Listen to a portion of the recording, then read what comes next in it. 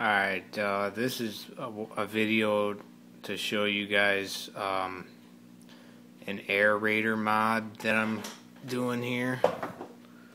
I'm one of those guys that has a problem with CO2 building up in my system and it not being able to get out, causing low pH.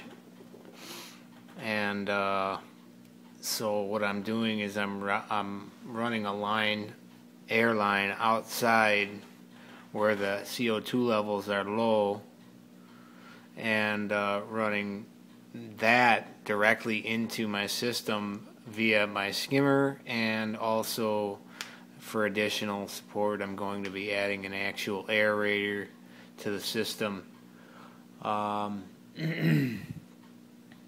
It's a pretty good little idea. This is what I've got going so far. I took the body out of the actual aerator box, the housing, and it's a dual output aerator. I've got one barbed fitting that I upgraded to 1/4 inch because that's the diameter of the input for my skimmer, and then this one's going to be going to an actual air stone. So basically what I got going on is I drilled holes in the side of each air chamber. That's where the air comes in. And then basically I glued them in with some super glue, and then I'm going to reinforce them with some 2-part epoxy, and then this whole contraption basically sits right in like this.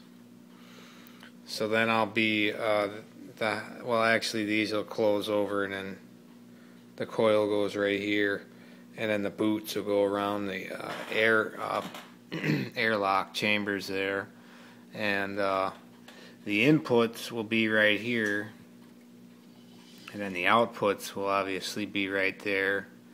When you do this mod, you can't forget to plug these little tiny holes. Those are the original inputs.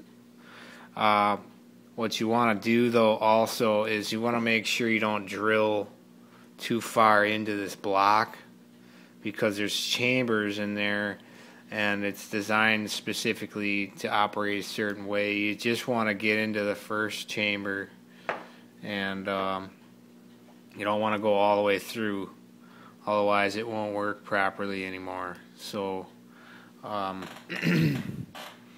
basically that's what's going on here. And then I'm going to come out here with a T and then split it into one union, and that'll be going into another T.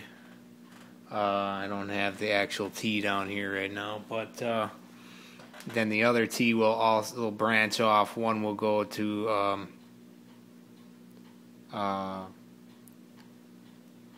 my skimmer. Let's see.